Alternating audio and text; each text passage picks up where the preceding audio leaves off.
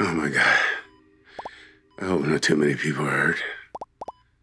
They need to be stopped, Dad. All right, I should help. You can't be there, so it should be me. Yeah, Theo, please listen. Listen to me, all right? Son. I want you to look at me. I know you're upset. And seeing me like this is, well, that brings up a lot of emotions that you'd rather not deal with right now.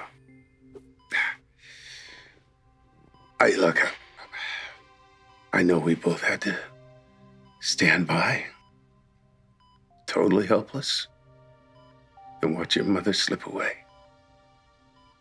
And now, you want to take charge with taking my gun and going after Clyde Weston on your own. Son, that was totally wrong. No, Dad. I should have shot him for what he did to you. No, you shouldn't have. Look, you don't even think like that. Now, please promise me. Promise me you'll never take matters into your own hands again. Because I can't handle things on my own, right? Oh, Theo. You're more than capable of handling things. You've proven that to me 1,000 times.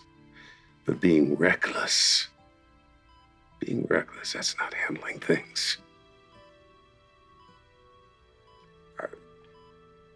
I don't have all the answers. But I do know this. Taking the law into your own hands, opting for chaos instead of order. Son, we do that, and this whole world is doomed. Please, swear to me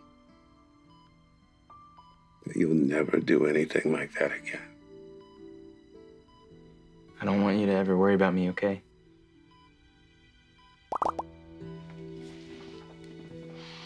I promise.